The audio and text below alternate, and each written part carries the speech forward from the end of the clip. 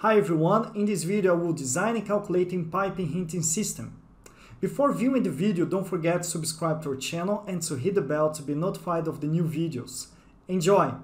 Before I start the designing of the heating pipe system, look at the model that I have already calculated the underfloor heating in the living room and in the bathroom, and I have already calculated the radiators for the bedrooms.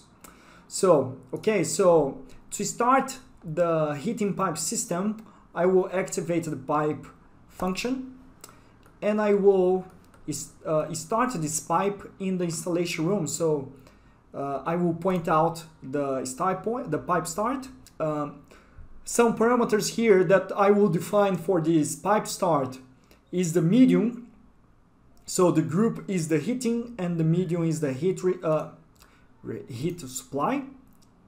And the material could be the copper.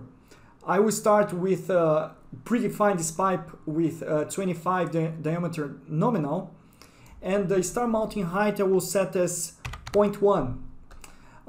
As you can see, the insulation is also activated by this option use insulation. If I would like to change the insulation type, I would come to the insulation tab. It's not the case here.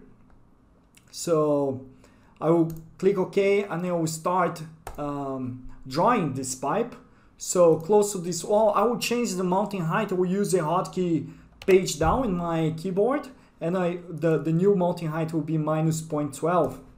So I will come here and get closer to the radiators, and I will close the function by pressing escape. Now I can directly draw a parallel pipe for the return, so select one pipe segment and I can expand the selection, so I can use the option draw parallel pipes. As you can see, the heat return is already selected, and it will be altered to the pipe supply with an offset of 15 centimeters. So here it is. I can directly connect it to these radiators. So I'll select the three objects and I can use this option automatic connection. I will select the option direct from bottom to floor, and this is the preview of the connection.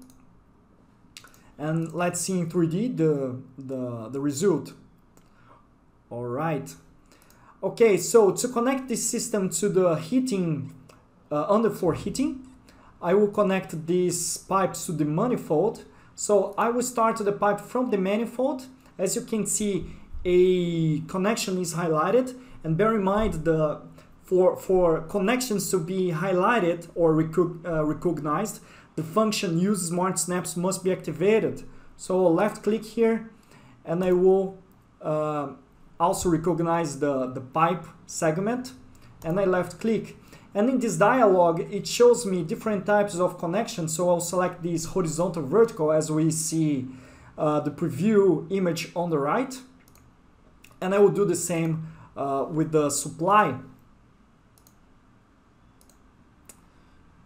Okay, so press escape and I'll just refresh to show the correct representation of the pipe. If we come here to the 3D, we see also the connection and the same the connection type. Okay, so now that I have already drawn the pipe and connected to the systems, to the underfloor heating circuit and also to the radiators, I will insert a pump. So a pump can be inserted by this function over here, and I move to the pipe segment. As you can see, it's also highlighted. So I'll set the category heating sleeve, and I'll get a pump of 25 diameter nominal. Okay, now what else I could insert here is a valve. So let's come here, and we have the valve product database, and I also move to the segment I would like to insert. So click here. So the valve that I will insert is a balance valve. So DDS-CAD has a product database of balancing valves or adjustment valves. This comes from Danfoss. So I will select this one, and I will also insert in this pipe going to the manifold. now we are able to calculate it. So to calculate the system, first I have to insert a calculation point. So I select this option, set a calculation point, and I'll insert at the beginning of the system. And I will just give a system name. I will give a name of number 1. And I will do the same for the return. I will just select the same circuit, and I will directly click on the calculate button. Now we see here all the segments, the endpoints, and just to show you, in the tab options, we have a lot of parameters for calculation parameters. As well, we can select the fluid. We can also adjust the lock shield valve if the authority of radiator valve is too great, and many other options. In this case, I will directly come to the tab calculation and click on the calculation button. DDS-CAD shows a dialog of pump selection, so the pump that I have selected now has the pressure of 8,918 and also the volume flow, so click OK. And as you can see, the complete system has been calculated, and we found that the worst path is to the manifold. And these results that we find here for the load and for the flow comes from the underfloor heating and radiators that I have previously calculated. If we come to the tab adjustable valves, we find the adjustment valves for downfalls for the 2 circuits, for the radiators, and for the manifold from the underfloor heating system.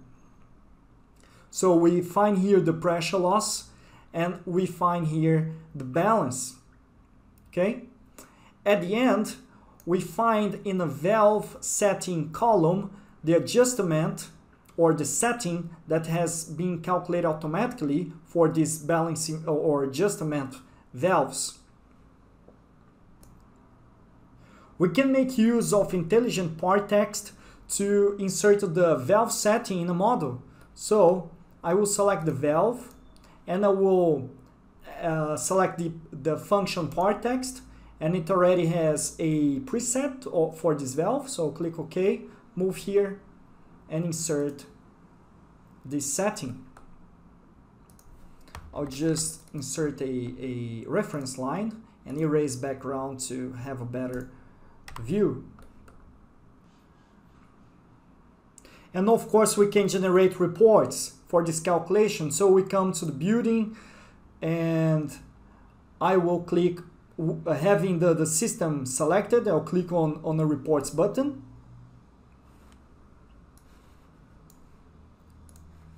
And I'll select the dimension heating and cooling systems.